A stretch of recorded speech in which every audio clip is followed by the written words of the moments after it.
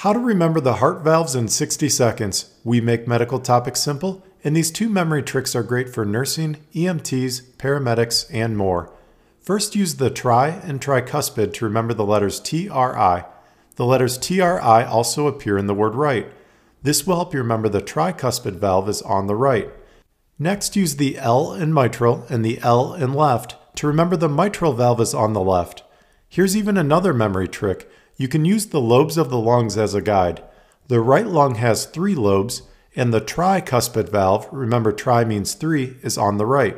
The left lung has 2 lobes, and the bicuspid valve, remember bi means 2, is on the left. The bicuspid valve is another name for the mitral valve. The aortic and pulmonary valves are easy. The pulmonary valve is by the main pulmonary artery, and the aortic valve is by the aorta. Get hundreds of flashcards, notes, and our book on the profile page. Share and favorite the video for later. Like and follow for more Medicine Made Simple.